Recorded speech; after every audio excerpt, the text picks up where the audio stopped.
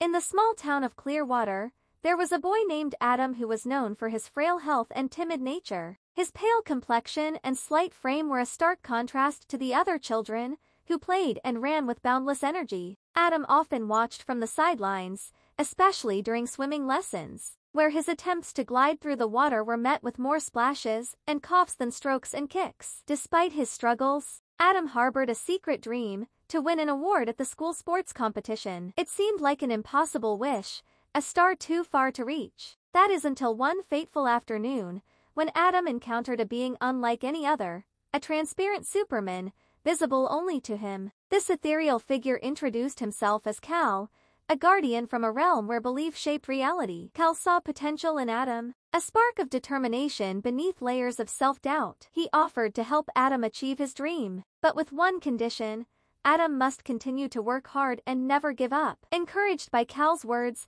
Adam dedicated himself to swimming. He practiced tirelessly, each stroke fueled by the hope that he could prove himself. Cal was always there, cheering from the ethereal sidelines, his presence a constant reminder that Adam was not alone. The day of the competition arrived, and Adam stood on the pool's edge, his heart pounding in his chest. As he dived into the water, something miraculous happened. He swam with a grace and speed he had never known, his arms slicing through the water with newfound strength. When he touched the wall, the crowd erupted in cheers. Adam had won. Basking in the glow of victory, Adam turned to thank Cal, but the Superman had one more revelation. The power to win was never Cal's to give. It had always been within Adam. The Superman was merely a reflection of Adam's own perseverance and the confidence he needed to find within himself. From that day forward, Adam carried the lesson of the transparent Superman in his heart. Confidence was not just about believing in oneself. It was about the journey of hard work